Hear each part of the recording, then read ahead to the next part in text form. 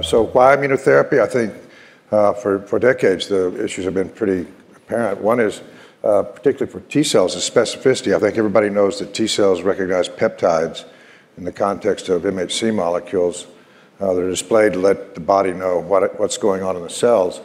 And we know now increasingly that in cancer, the immune system seems to be focused on neoantigens generated by mutations, not just the driver mutations, which is what precision medicine has been about, but also many of the passenger mutations. If they meet certain minimum qualities, they can be presented to the immune system. And second is memory. Once you've got T cells, you've got them for the rest of your life, and they can be reawakened if the cancer reoccurs and attack it again, unlike any other drug. And finally, there's adaptability. You probably have about 100 million T cells with different receptors going around the body, and I would argue, and it can change with time, and I would argue that that's a match for the genomic instability and mutability and evolution of tumors that plagues more conventional types of cancer therapy. And so just to show you where we are, in 2011, the drug I helped develop, ipilimumab with Medarex, was approved for melanoma. 2014, there were 2 PD-1 drugs, another checkpoint that I'll talk about, also for melanoma. In 2015, there was an avalanche of approvals in lung, adjuvant melanoma, renal carcinoma. And then last year, there were approvals of Hodgkin's lymphoma, bladder, head and neck, and non-small cell lung cancer. So you can see that this field is growing at a really geometric rate and is being used now in many different types of cancer. And we're beginning to understand the rules of it, and I'll get to that later for some of the cancers that don't respond. What is this? Well, it's kind of a strange cancer therapy because it doesn't involve the cancer cells at all. We ignore the cancer cells. We don't sequence it or try to find drugs that inhibit enzymes or anything like that.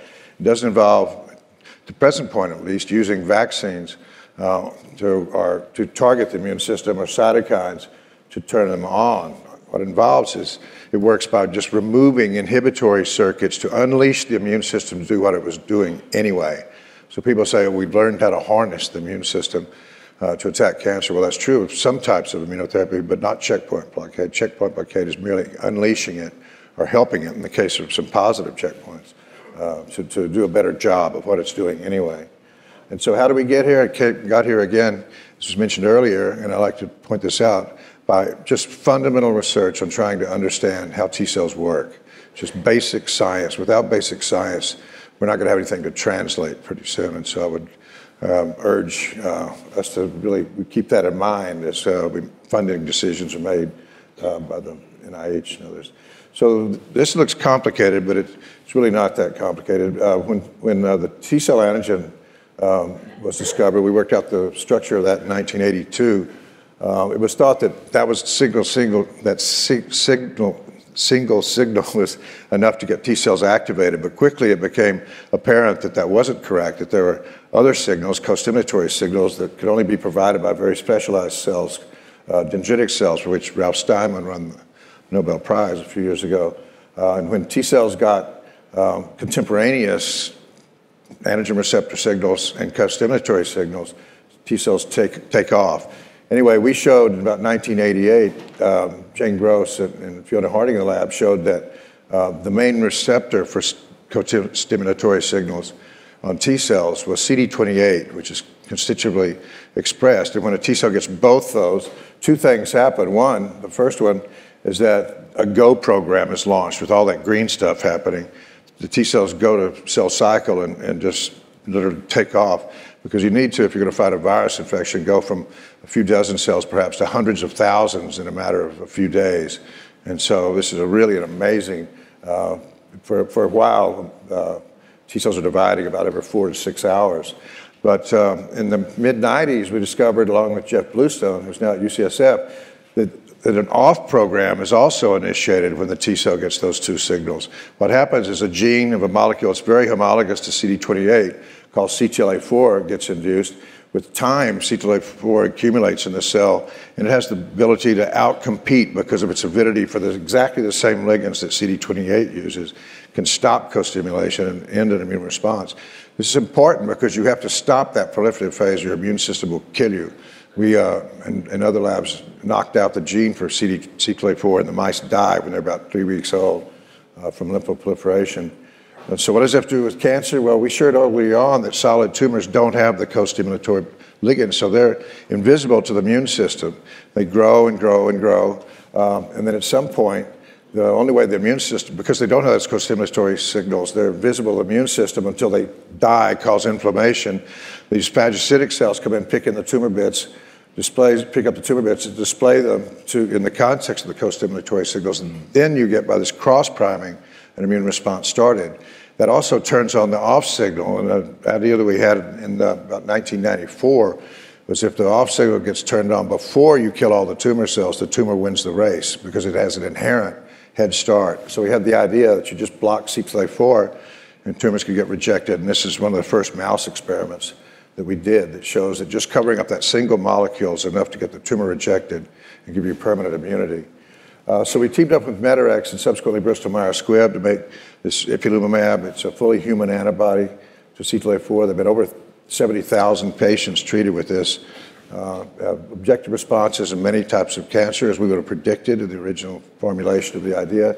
There are adverse events, colitis, hepatitis, a lot of itises, but they're inflammatory conditions generally and can be handled with steroids, and they don't come back. This actually is one of our favorite slides. This is a woman named Sharon, lived in Santa Monica, California, played a lot of tennis, was out in the sun, got melanoma, and you can see the metastases in her lungs. In 2001, she was on the phase 1 trial. She got a single dose of 3 mg per kg of anti-CTLA-4, and within about 6 months, her tumors went away. She told Tony Rebus, her doctor, she just wanted to live long enough to see her sons graduate from high school. I visited in 2011, and that was her CAT scan in 2011, 10 years later, with no treatment in between, just that one injection. She's still doing fine today. She's almost 16 years out now. She's probably the oldest survivor on ipilimumab. So anyway, it was approved by the FDA in 2011. This is a retrospective study of almost 5,000 patients. It was done a couple of years ago. And it shows about 3 years there's an inflection point and it stays flat for 10 years. So at about 22%, the survival curve flattens out and these patients are still alive. Nobody dies after about 3 years or so, and patients, a fraction of them are alive again for 10 years. But why not more? Why is it just 20%? Well, there's a number of reasons for that it could be, but one obvious one is maybe there are other checkpoints. And so just as the clinical data started coming in on CTLA-4, a group at Harvard working with Tasuku Hanjo in Japan showed that PD-1, which is a molecule that really had no known function, a clear function to them, was shown to be another inhibitory molecule. Like CTLA-4, it has 2 ligands on APCs. We don't know exactly what those do yet. But unlike CTLA-4, one of its ligands, PD-L1, can be induced on tumor cells by tumor-specific T cells that are making gamma interferon. The tumor puts up the PD-L1 to engage the PD-1 molecule and stop that. It stops the function of the T cells. And so antibodies to PD-1 and PD-L1 were developed. This is the first PD-1 antibody phase 1 trial in 2012. And you can see in melanoma, again, there was a 20%, almost 30% response rate. Non-small cell lung cancer, very significant. Renal cell cancer, again, very good response rate. None in colorectal cancer in this trial. But since then, it's been found that there is a subset of colorectal cancer with a high mutational rate that has microsatellite instability, and those do respond. And castrate-resistant prostate cancer also didn't respond, and I don't have time to talk about it, but I think we've figured that out with my colleagues at MD Anderson. Anyway, here's a survival curve for PD-1. It's not clear that there's a tail on it because it just hasn't been around enough, but it looks like there probably is. And at least some patients have very durable responses. So where do you go? You've got these 2 things that both work on a fraction of patients. And because they have different mechanisms, the PD-1 works at the level of the T-cell antigen receptor. We did some mouse studies and showed that the combination of PD-1 and CTLA-4 was better than either alone. And so, what happened here? Well, that slide somehow got deleted. But anyway, the combination results in responses in about 2/3 of patients who get both the antibodies. There was a phase 3 trial a couple of years ago where there was a 50% objective response rate, but 60% of the patients we know now are alive 2 years later. And so it may be that those patients, if they make it to much further, we'll have the decade-long response rate. And so where we are now is we really need to know the mechanisms of these. What we're finding is the clinical data is coming in so fast, it's overtaken the science. We know that those little cartoons I showed you are really not all that correct once we dive deeply into what's going on in the tumor after you give these antibodies. It would be really great to have predictive prognostic or pharmacodynamic markers. You're going to hear about that from one of the speakers today. Targeting new molecules to improve efficacy. There's a molecule ICOS that was identified by Pam Sharma to play a role in tumor immunity. You're going to hear about from Debbie later. And also, we need to know how these things work so we can combine the best standard of care therapies. Now, we've got these two, but they're really different. As I said, CTLA-4 is hardwired. PD-1 is induced resistance. CTLA-4 targets co-stimulation. PD-1, the T-cell antigen receptor. CTLA-4 works during priming. PD-1 works on exhausted T cells that just lose function. CTLA-4 blockade can expand clonal diversity, that is, bring new T cells into the mix. PD-1 expands the T cells that are already there. CTLA-4 primarily works on CD4 cells, we know now. PD-1 primarily works on CD8 cells. CTLA-4 can move T cells into some tumors, prostate cancer notably. PD-1 does not appear to be able to do that. And one of the big differences is disease recurrence after response is really low with CTLA-4 and typically focal in nature, whereas the relapse after responses with PD-1 is significant. It's about 25% in melanoma and about 35% in lung cancer. And so anyway, that difference is a little worrisome, but the rest of them really explain why these two things work so well together. And as new molecules come, we've got to figure out, how they work.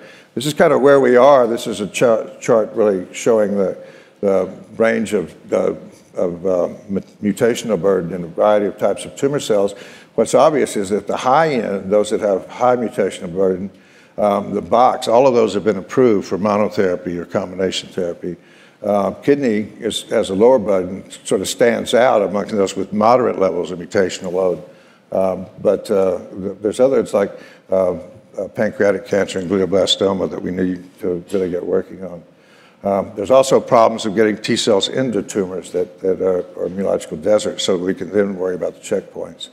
But we know how to do it. There are a lot more molecules to work on. They're constantly being discovered. I'm sure you'll hear a lot more at this meeting. And I'll just close by saying this is where we have been in cancer for a long time, therapy. That's treating a lot of patients with a drug and then statistically determining if we move the median survival. With CTLA-4, we know we can do that, but we can also get a flat survival tail of a fraction of patients between 20 and 30%. And this is an aspirational goal, but as I said, we know with the combination of PD-1 and CTLA-4, we can get about 50%. Our goal now is to move that tail up, not so much to worry, in my opinion, about moving the median over, but to raise the tail as high as we can get it in as many cancers as we can. And the good news is I think that we know the basics. There's a lot more work to do, but I think we can get there, at least to a degree, and cure certain kinds of cancer. So thank you for your patience.